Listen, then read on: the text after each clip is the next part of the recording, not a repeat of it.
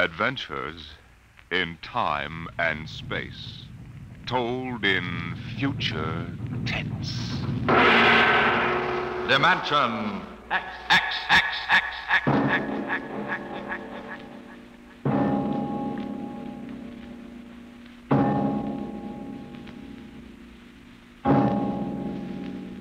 The mind of man is still an unprobed field. Within it lie many mysteries still unsolved.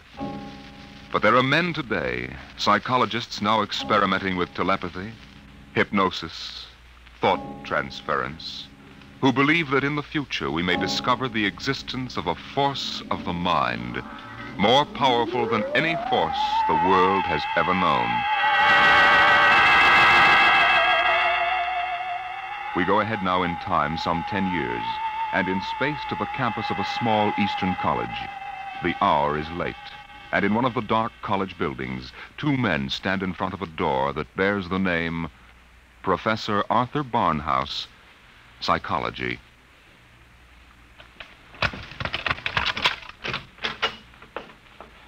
Well, here you are, Clinton. Thank you, Major. Here are the keys to the professor's desk and files. I guess you inherit everything now. You might as well dictate a full report while everything's still fresh in your mind. I'll wait and see you home. Oh, no, that isn't necessary. I'll be all right. You sure? After what's happened tonight, we wouldn't want you to have an accident, too. Major, after what happened tonight, I have a hunch the whole world is ripe for an accident. I'm afraid you're right, Clinton. Well, good night. Good night. Oh, pull yourself together, Buster. Easy does it. August 21st, 1960. Restricted report from George Clinton to the Secretary of Defense, Secretary of State, the FBI, National Security Board, etc., etc., etc. Subject, the so-called Barnhouse effect, and Professor Arthur Barnhouse, who discovered it. I first met the professor 2 years ago in the fall of 1958. He was a professor of psychology here at Wilton College, and I was here on an instructor's fellowship in the psych department. They assigned me to be Barnhouse's assistant, and he needed one. He hardly ever remembered to go to a class, and he didn't seem to do anything else either. For 3 months, I watched him sitting at the desk here in his study.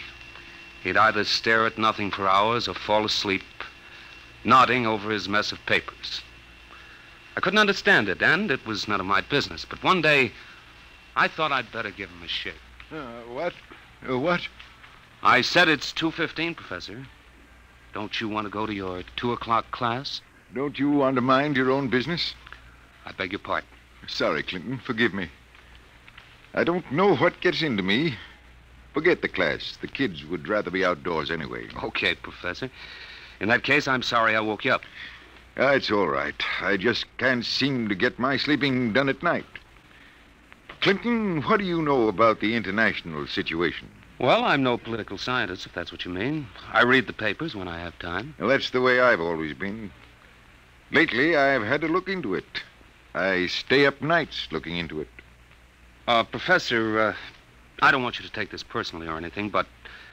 Well, sir, I wonder if you'd mind if I asked to be transferred. You mean you'd rather work with somebody else in the department? Oh, no, sir, it's not that. I think maybe there's a chance for a psychologist to work on that government project. Government project? Oh, yes, that Army thing. Yes, sir. They're trying to develop robot pilots for the new fighter rockets so they'll be expendable. Oh, yes. Something else designed to replace men. Yes, sir. And you know, it's a funny thing. The robots work just like human brains. They get overworked or overloaded at something, and they have nervous breakdowns. Now, if I could only find out what drives those electronic brains crazy, why, I'd feel Clinton, that I was... if you want to study a brain that's going crazy, never mind the robots. You can go to work on me. What are you talking about, sir? I don't know. I'm either crazy as a bedbug or a... Clinton, I wish you'd help me find out. Are you serious, Professor? I never was more serious in my life. I'm afraid I'm going out of my mind. But why? What makes you think so? This is what makes me think I'm crazy. Those dice? Clinton, do you know what the odds are against my rolling a 7? Oh, about 5 or 6 to 1. Watch. 7. Now, what are the odds against my rolling it again? Twice in a row? Plenty. About 100 to 1, I'd say. Watch. Professor, you're hotter than a $2 pistol. It's funny. That's what they said 8 years ago when I first discovered this. Discovered what? This force of the mind. I call it dynamo-psychism. You mean you shove those dice around just by thinking about it? People have always thought there could be a force of the mind. You know that. Fortunately or unfortunately, I've learned to control it. Yeah? How did you happen to find out about this, Professor? Well, it was about 10 years ago, back in 1948. I made the mistake of going to a psychologist's convention, and in order not to appear unsocial, I happened to find myself, for the first and only time in my life, in a dice game. What happened?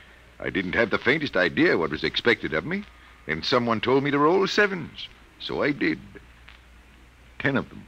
I'll bet you weren't asked back into that game. That night, in my room, I realized that it simply couldn't have been an accident, Clinton. I tried to reconstruct the exact scene, the position of my body, and finally, the thoughts in my mind. And that was what did it. I remembered what had been my train of thought, and I proceeded to roll 7s, not 10 consecutive times, but 50. Brother, there it is again. Professor, can you do anything else? I mean, besides shove dice around?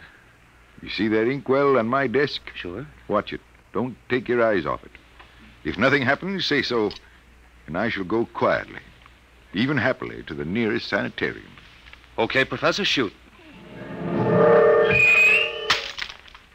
Hey, why, it just blew up. Yes, I'm sorry. I didn't mean to splash ink on your suit. That's okay, Professor. What was that funny noise? Oh, that?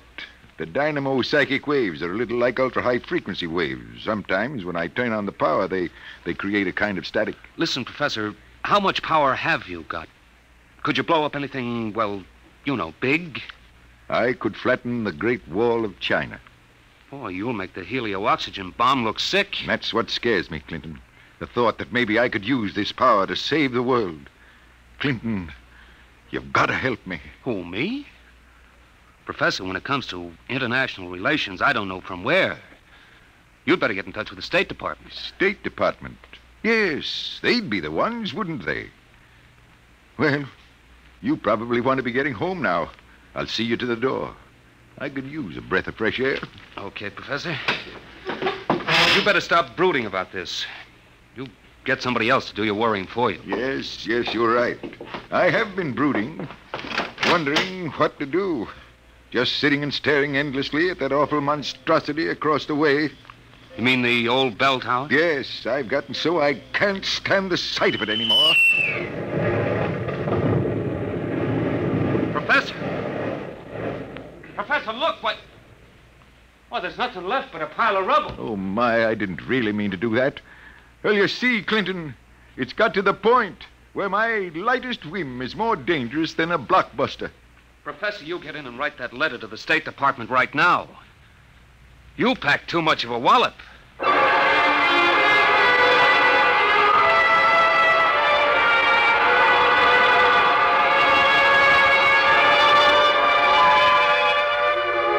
Professor Barnhouse mailed his letter, and things happened fast.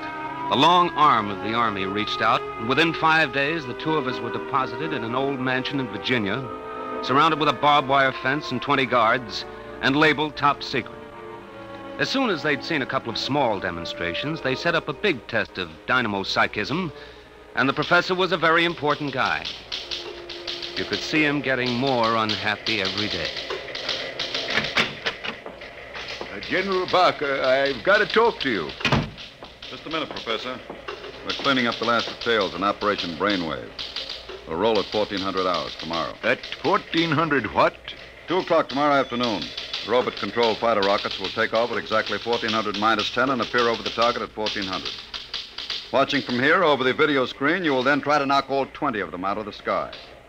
Think you can do it? Of course I can do it. Fine. and we've taken care of everything. Everything except that you neglected to ask me if I wanted to do it. I don't.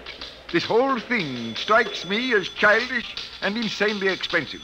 We'll decide about that. But what's the good of it? I wouldn't mind acting as a defense weapon if it were necessary. But I can make all wars and armaments unnecessary. I could give every nation what it needs.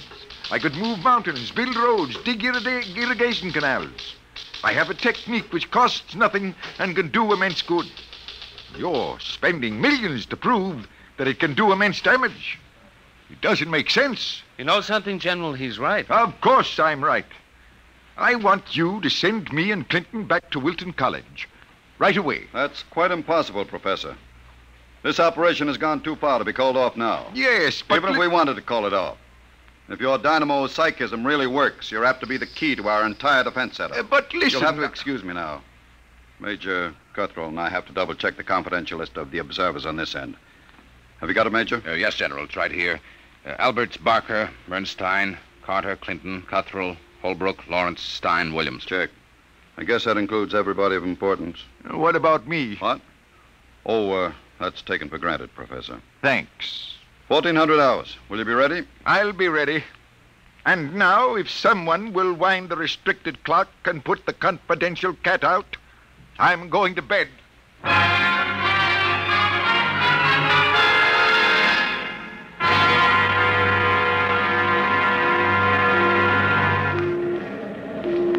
YDR to brainwave control. Observation plane to brainwave control. Come in, please.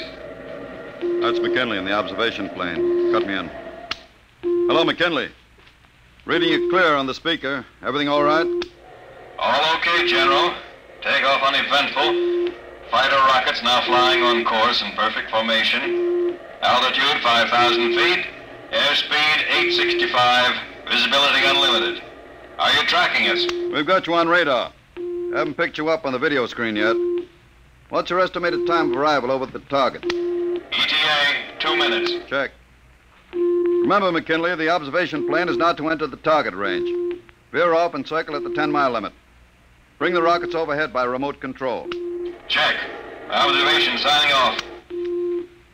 1 minute, 45 seconds to go, Professor Barnhouse. Are you in good shape? I'm all right, General. Good. We can all take our places in front of the video screen now. You sit here, Professor, in the center.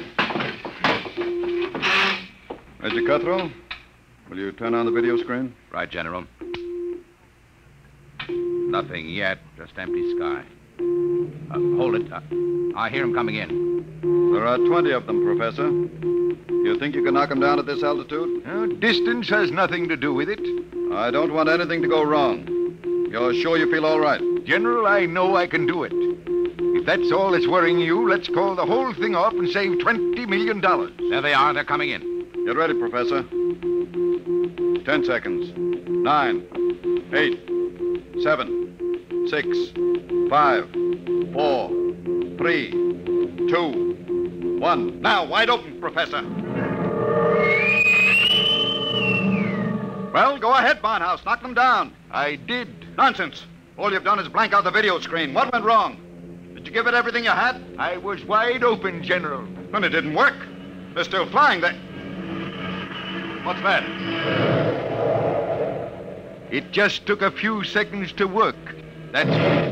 Holy smoke, they're dropping like flies. McKinley to brainwave control. What's happened to these rockets? They're going down like flame. By heaven, it works.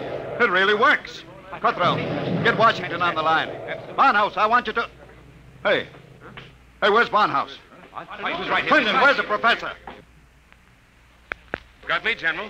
We were all staring at the video. He must have walked out. Get moving, everybody. Alert the guard. Search the house. Yes, sir. If anything happens to that man... General Barker. General Barker. What is it, Corporal? Corporal Gray, guard at the main gate. Sir, Professor Barnhouse is gone.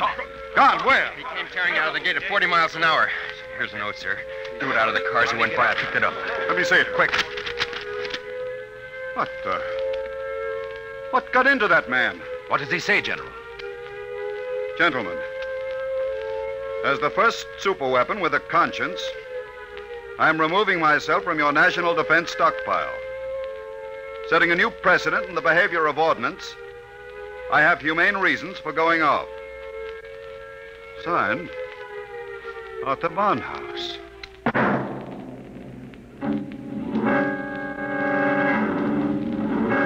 Barnhouse was gone, and within 12 hours, the world was on a spree. The headlines were glorious or terrible, depending on what you think of the things the way they are. Barnhouse flattens helio bomb factory! The dynamo psychic waves reached every corner of the world. In every country, every continent flashed the news of what was happening. Hey, Barnhouse knocks out hidden atomic stockpile in Asia! There was a new kind of war, the war of tattletales. Secret agents of every country hunted for the hidden armaments of their enemies, yelled about them in the newspapers, and immediately there'd be that warning burst of Barnhouse static, followed by... Radio-controlled fleet blown up on secret maneuver! The professor was out to make peace or bust, and nothing like him ever was.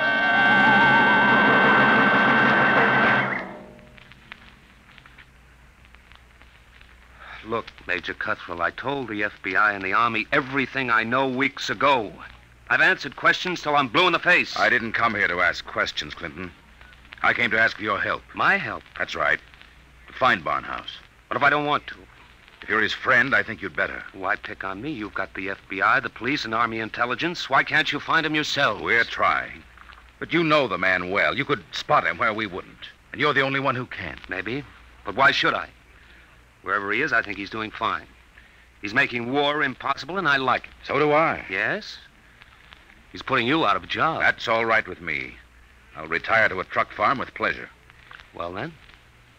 Look, Clinton, we aren't the only ones in this race. Every country in the world has its best agents out hunting for Barnhouse. Nobody can beat that kind of a manhunt. He seems to be doing all right so far. Sure, but how long do you think he can keep it up? A week? A month? Sooner or later, he'll be spotted. And if the wrong people find him, Clinton, we're done for. You know what kind of weapon this is. Whoever controls the Barnhouse effect can control the world. Well, all right. Suppose they do find him. He'd never give the secret away. Never give it away? Are you out of your mind? You think these fellas are playing for marbles? Well, no, but... Read the papers, Clinton. Don't you know what's going on in the rest of the world? Yes, They'll get the secret out of Barnhouse, all right. What happens to him in the process won't be very pretty. Well, he must realize that then. He'll never let himself be taken alive. He may not have the choice. And if he doesn't, God help us all. All right. All right, I'm in. Good. Now, do you know anything that you haven't told us? Anything that might give us a lead? Only this. It was addressed to me. I found it here on his desk the morning after he escaped. You mean he came back here? Yes. I guess he needed to pick up some personal effects. Anyway, the files were open, and he left this note on a scrap of paper. Anything to do with the Barnhouse effect? Read it yourself. It's Greek to me. Just these few lines scrawled on a piece of paper, and the last one breaks off right in the middle of a sentence. This stuff doesn't make any sense at all. You know, from the looks of this, I'm beginning to wonder if the professor isn't going off his rocker. I thought of that, too. All the more reason why we've got to get to him quick. He may be helpless, and the whole world's on his track. Come on, Clinton. We haven't much time.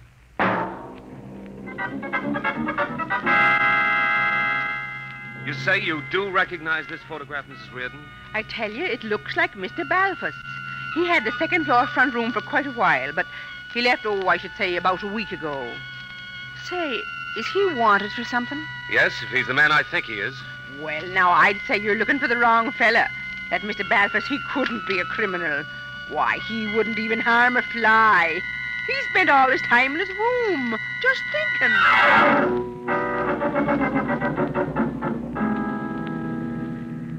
Brother, it's hot. What a way to spend an August afternoon, huh, Major? Give my eye teeth to be at Jones Beach. So would I, Corporal. We've got work to do here. Look, so we've been cruising around these radio detection cars for a week. Not a sign of Barnhouse static. The professor must have run out of things to work on. Well, we'll give him a little more time. Switch to shortwave. See if there's anything special coming through. Yes. Try the 9 meter wave. This is Radio Miranda calling. Let's hear that. Our American enemies who have hidden behind the unjust and diabolical persecution by Professor Arthur Barnhouse will tyrannize us no I more. wonder if the professor's out of Today, this. our glorious leader takes up his residence in a shelter, shielded with lead against all dynamo psychic rays. With his protection designed by our brilliant scientists to be absolutely impregnable against the Barnhouse effect. You will once again lead us on the path of our glorious death. Quick, triangulate it and get me a fix. I've got it. Let me check this chart. Quick, man. 3.9, 1.7. Oh, my aching back. What is it? We haven't got a prayer of finding a major. He'd have to be picked out of 2 million people. Where is Barnhouse? Right where I was wishing I was. Right smack in the middle of Jones Beach.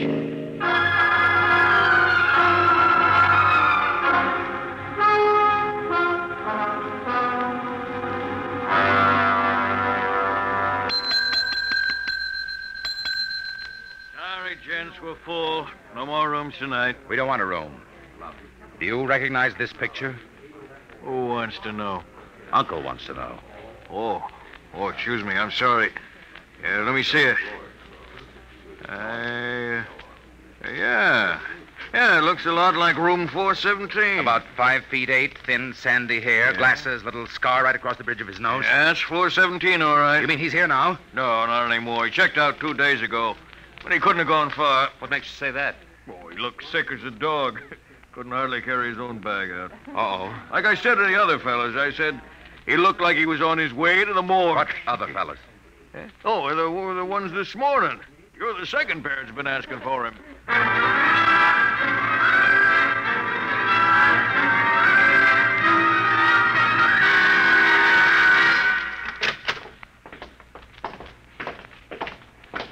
Here we are, Ward 15. This way, gentlemen. You're sure he's here, nurse? Oh, yes. Thank heaven we're in time. Well, I wasn't on duty when he came in, but one of the other girls told me he'd collapsed in the street. The ambulance brought him in. Poor guy, he must have really had it rough. Oh, here you are. Bed number 78. This is your man. Wait a minute. This isn't Barnhouse. But I was perfectly sure. Oh, wait, let me check his chart. Dismissed 8 p.m. Only an hour ago. Oh, dear, now I remember. Remember what? If he was sick, why did you let him go? Well, 2 of his friends came and took him away. They didn't want him in the charity ward. They said they'd make sure that he was taken care of.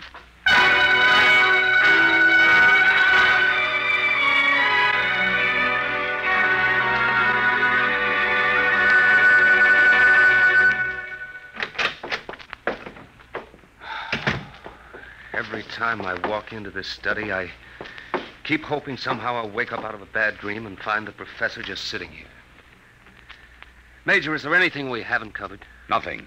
The police, the FBI, the air patrols, the docks, the railroad stations, everything. Not even a flea could get through this dragnet. I hope. Then I guess we sit. We sit. Maybe something will come in.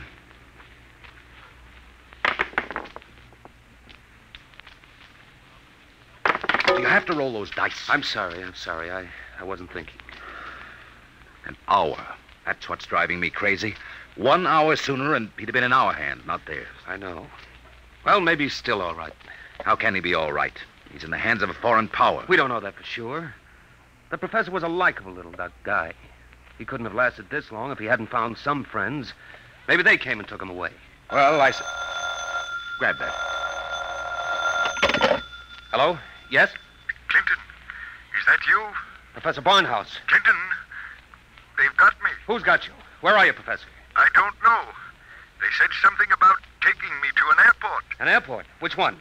Listen, Clinton, I've got to tell you. The inkwell. What are you talking about? Remember the inkwell? Professor. Professor Barnhouse. Operator. Your call, please. Operator, that caller just came in here. Can you trace it? I'm sorry, sir, but I'm afraid it's too late. Your party has been disconnected.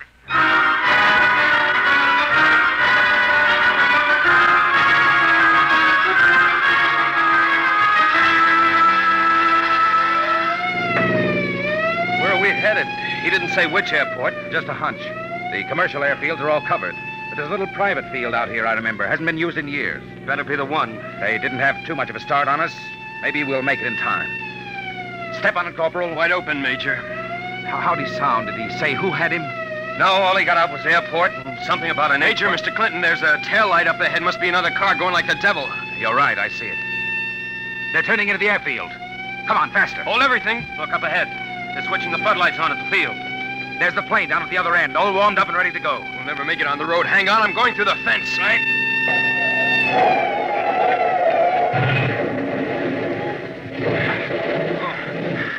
fella. What's the matter? Get going. Sorry, sir. Must have cracked the axle. They're taking off. Get out the submachine gun. You can't. Barnhouse is in that plane. You'll kill him. We've got to take that chance. That plane's headed straight for us. Hit the dirt. Get that gun working, Corporal. Aim for the propeller.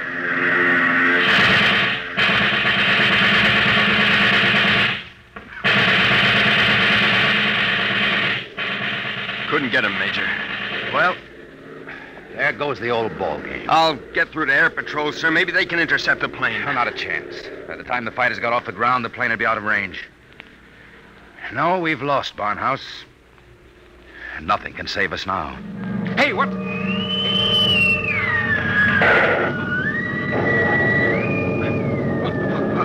What hit me? Clinton, are you all right? Yeah, sure. The plane. It's gone. I know. Barnhouse blew it right out of the sky. He wouldn't let himself be taken alive. Boy, he really did it the hard way.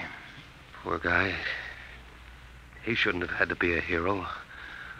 All he ever wanted was peace. Peace? What's that?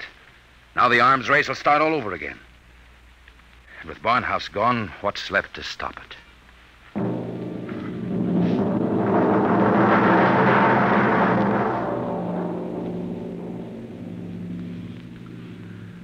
So they brought me back here to the professor's old study to dictate this report. I'm sitting here at his desk, and it's just the way he left it. Papers all over, even his old pair of dice. Arthur Barnhouse is dead. That's going to be good news for some people when they find out. The saber rattlers of the world will be busy as of tomorrow morning, getting ready to whoop up another war. But I'm afraid they're in for a little surprise. It's 3 a.m. now. And before morning comes, I intend to vanish, disappear completely. That's the last that anybody will ever see or hear of me directly. That's why I want to tell you now. I've been looking at the new inkwell here on the desk. The professor's last words were something about an inkwell. And in it, I found a little scrap of paper. Just a few words, but they complete the note I showed the major. The note that didn't make any sense. The whole thing makes sense now. Professor Barnhouse may be dead. But you haven't heard the last of the Barnhouse effect. Not yet. I've been experimenting while I've been talking to you. And now the time has come for me to say goodbye. You see, I've just rolled my 50th consecutive 7.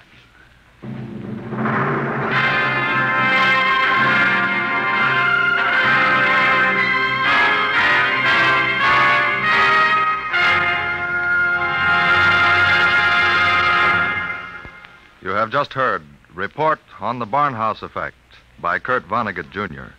An adventure in time, space, and the unknown. Dimension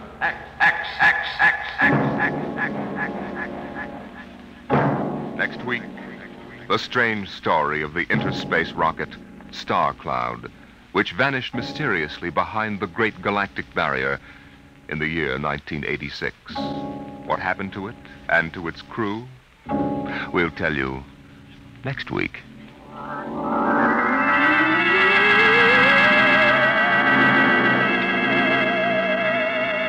Tonight's story, Report on the Barnhouse Effect, was adapted for radio by Clarice A. Ross. Featured in the cast were Bill Quinn as Clinton, Ed Jerome as Professor Barnhouse, and Carl Weber as Major Cutthroat. Your host was Norman Rose. Music, Albert Berman. Engineer, Bill Chambers. Dimension X is produced by Van Woodward and directed by Edward King.